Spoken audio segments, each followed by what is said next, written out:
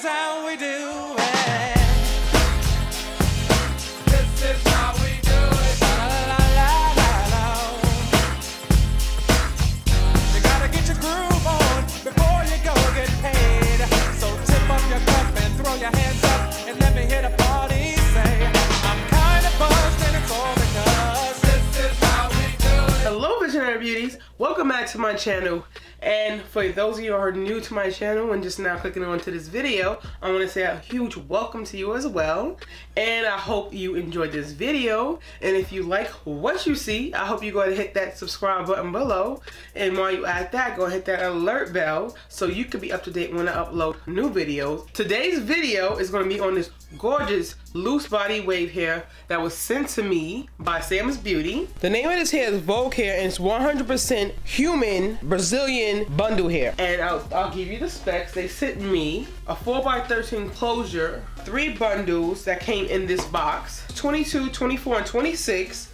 I also got an additional 20-inch, so it wouldn't be too much of a line of demarcation between the 18-inch closure and the bundle. I have installed 4 bundles of 20, 22, 24, and 26, and an 18-inch closure. This is this gorgeous hair. It's really long. I absolutely love the texture of this hair. I love the ends of this. I will say when I bleached the knots on the front to it, the hair did get a little dry because of the neutralizing shampoo. It dried it out, but I went ahead and used some wave cream and some silicone mix to bring it back to life, which it sure did. And I absolutely love the color, love the weight on this. It's not too full. Even though it looks full, it's really not that full. It's a great density. I want to say about 150 density with all 4 bundles in. It also did not split the track, so I'm not experiencing any shedding other than when I cut the lace off the front too. Now let me go ahead and show you the texture of this gorgeous hair. Now if you can see what I was talking about, and then underneath it's the longer lengths. So here's the longer limbs, pretty much kept its shape, and then the top became a little more looser, which is fine. And this is how the front two looks once it's been bleached. And I also didn't put any got to be glue or anything to adhere it down. It's sewn on a pretty much a standard dome cap. I will say that the only thing I kind of found a little bit of a pet peeve is that the lace is a little darker, so it kind of didn't blend in with my hair. So you might want to go ahead and use some pressed powder or some foundation, and you should be good to go. But that was the only thing I found, was the lace was a little dark on the dark side. So let me go ahead and give you that 360. Let's not kill the drama. Let's not start a fight.